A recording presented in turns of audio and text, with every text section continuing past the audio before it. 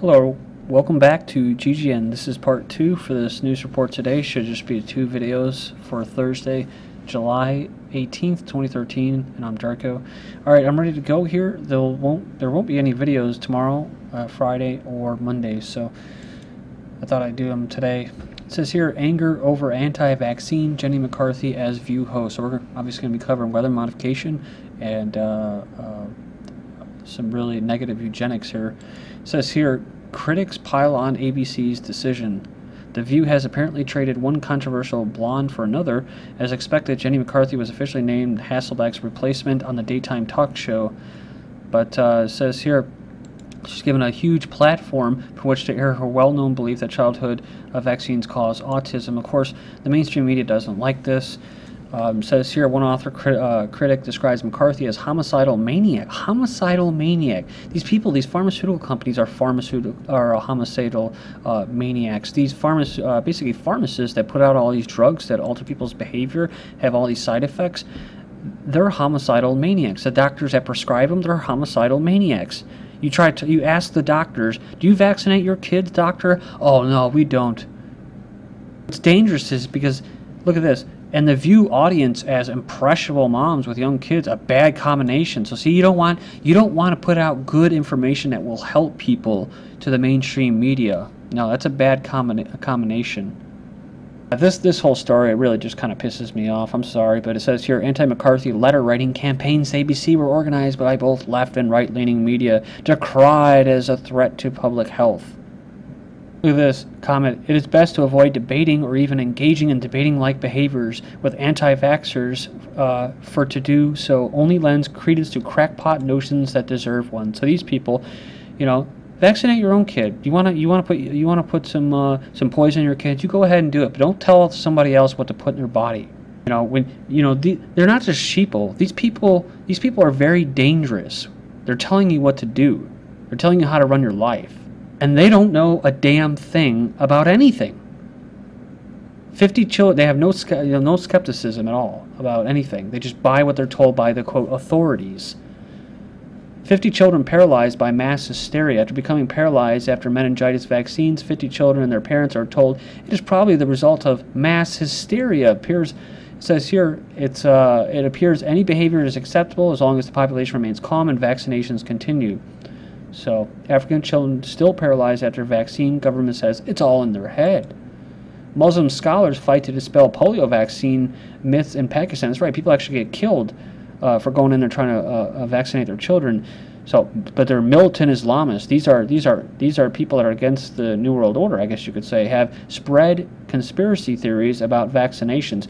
Just a quick point, these militant Islamists, they call them that, but what they won't say is that the people that are in Syria are actually not even really jihadists or Islamists at all.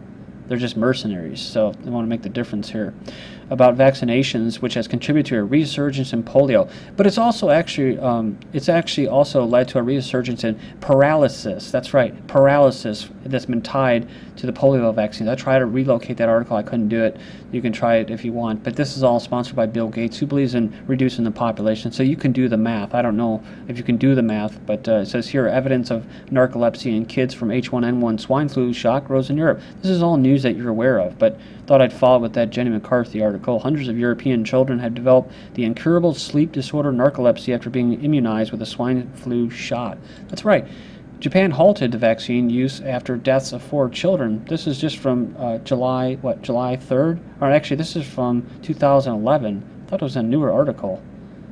Anyways, it says here Japan has temporarily stopped using the vaccines from the U.S. drug maker Pfizer. So it says here, investigated the deaths of 4 children who were inoculated, the health ministry said.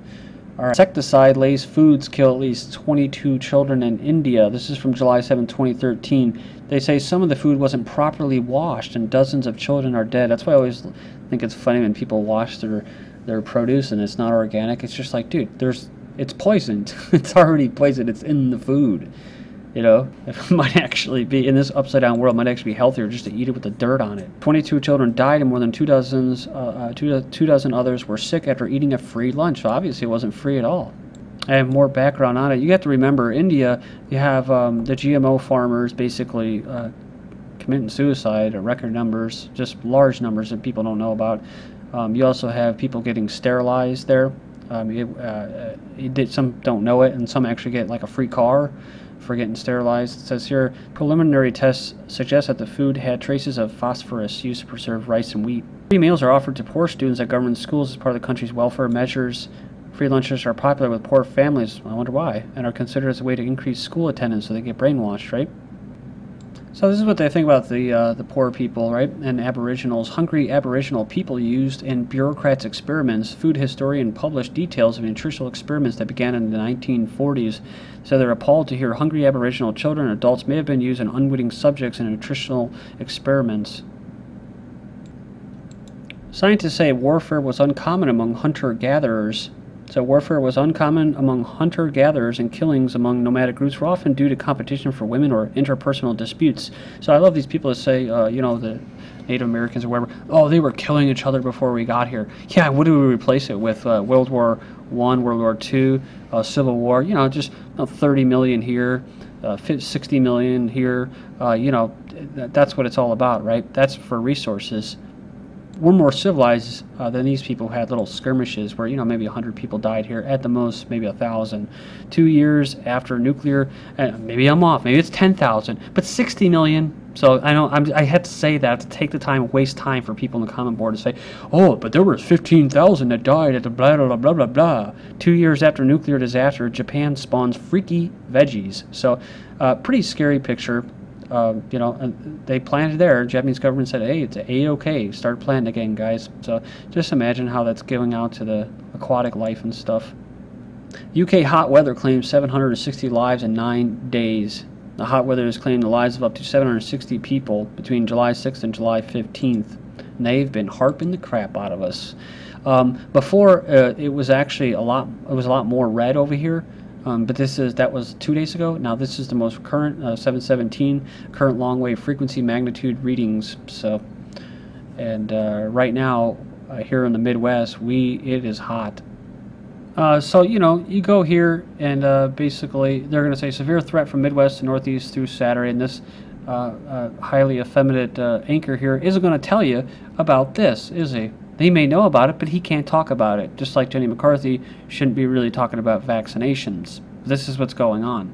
The current temperature earlier today was 95 degrees, felt like almost 100. That's what they say. But you have to remember about drought. Last year we had the same thing at the same time. There was no spraying. There's been no spraying. That's what I observed. No spraying. Poofy clouds. Actually, I take that back. There is spraying, but there's not heavy spraying where they're cloud busting. You know what I'm talking about? Where it just smeared shit up there of chemicals and aerosols. No, they actually are leaving puffy clouds, but they're spraying a little in between, doing real kind of like real weird shapes. They're just kind of double backing and doing these arcs.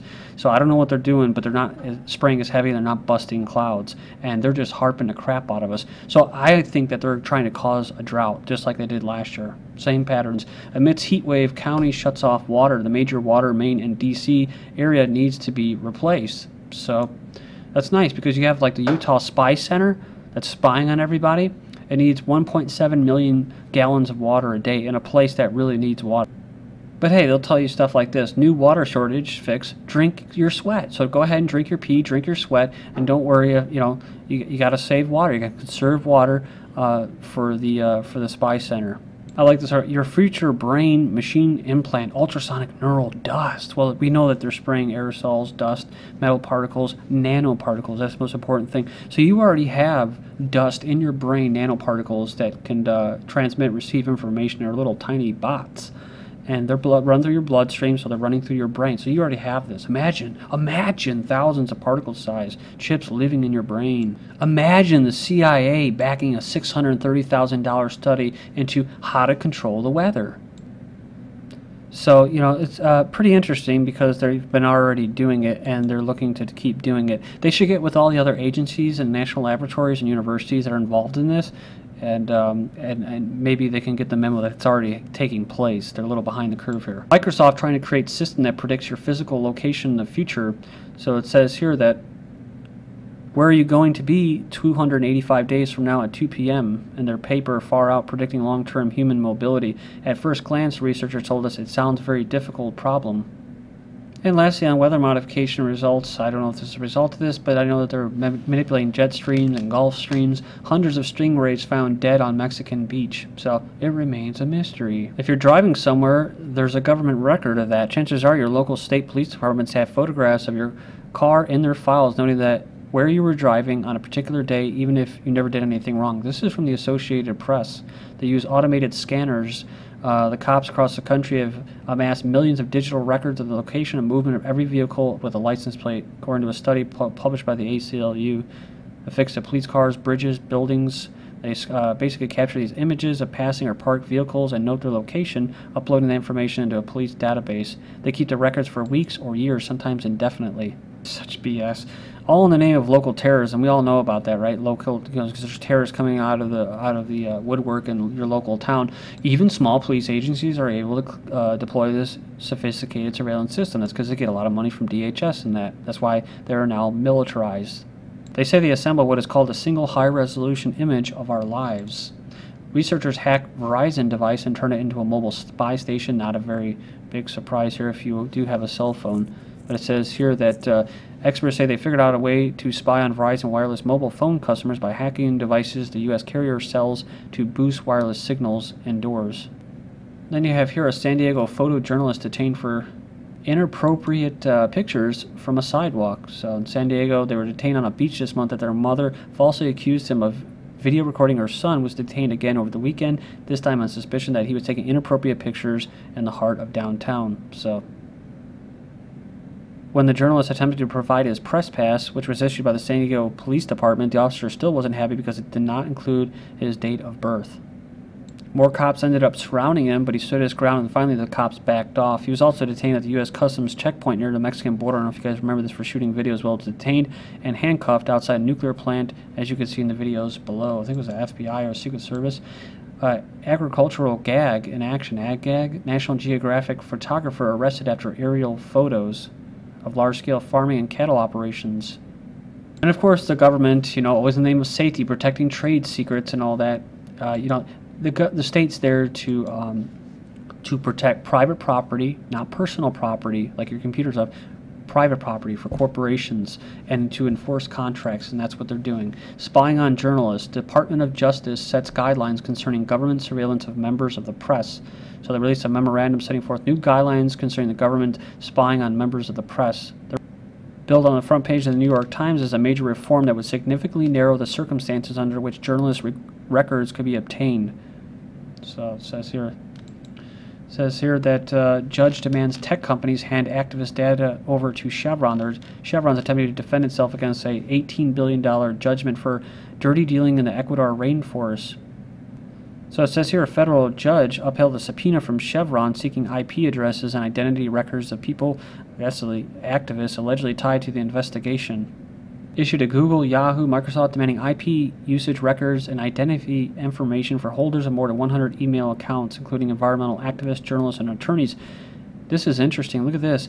It says here that they got the IP addresses associated with every login to each account over a 9-year period. And blogs soon to be listed as mass media, says the report. This is in Russia, though. Russia's parliamentary majority party is considering a number of amendments that would make popular blogs the equivalent of mass media with applicable restrictions and obligations, i.e. licenses. So, and this is how they'll clamp down. This is not just Russia. This is the UK. This is possibly even the US. They've been discussing this, and not just internet licenses, but to get basically permission to run a blog. So you see how it's all universal? It happens everywhere globally. U.S. repeals propaganda ban and spreads government-made news to Americans. I love this. It says a source explains that the reason for this is basically these poor communities, or not poor communities, but immigrant communities in America are thirsting for U.S. government propaganda but can't access it. They didn't have the money. This reverses the anti-propaganda law. In France, Twitter grudgingly yields to pressure and will identify users accused of hate speech. And most of it's coming for what? To protect against anti-Semitic speech. Germany leads attacks on far-right group. So it says here they've attacked several buildings in Germany, Switzerland, and Netherlands in search of evidence of intended terrorist assaults by the Werewolf Squad, a far-right group. Jewish leaders asked the European Union to block Polish kosher slaughter ban. Hungary asked IMF to leave the country after paying off their debt early. Millions of Americans living abroad. And China's U.S. Treasury holdings hit a record 1.3 trillion. I'm going to make a third part, so join me in that part. Thank you.